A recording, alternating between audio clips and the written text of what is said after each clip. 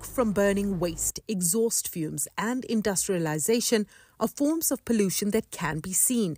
But pollution is made up of hundreds of different particles and gases that are often not visible to the naked eye and can be more harmful. So a lot of the air pollution is coming off our PMs, so our particulate matter, which is very, very small particles. They specifically affect unborn children. They affect children under 5 and those that are over 60. So those are your vulnerable groups. We see a lot of mine dust as well in TSPs, your total suspended particles, and a combination of VOCs and sulfurs. All of these combined make very, very bad inhalation risk and put you at very large exposure to air pollution risks. Now, researchers and scientists at the WITS Institute for Collider Particle Physics developed an environmental monitoring system using AI to collect data.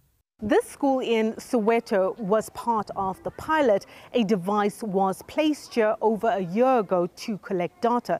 Now that the pilot is complete and funding has been received, up to 500 new devices will be deployed across the country, not only to look at more data, but also to start looking at mitigation. So, for instance, at a school like this, once the device starts recording dangerously high levels of pollution, it will sound an alarm, alerting students to wear their masks. What the pilot has taught us is the fact that pollution is driven by hotspots, and the hotspots last for about an hour to 2 hours at the most, even half an hour. So the way to deal with this is to issue alerts through automated systems such as apps or similar type of digital footprints that can provide and propagate alerts or digital alerts, just like the weather. Professor Bruce Malado and his team are now working through the data to find solutions to improve air quality and reduce respiratory illnesses.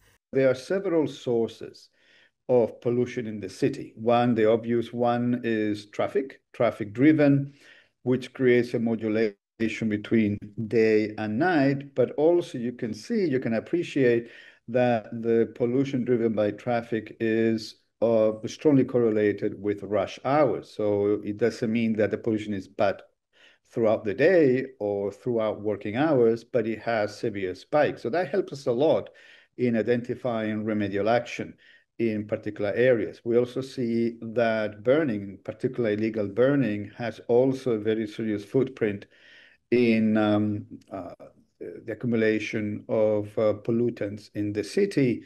The new AI real-time monitor is a world first and has the ability to save lives and the environment. Sumitra Naidu, CGTN, Johannesburg.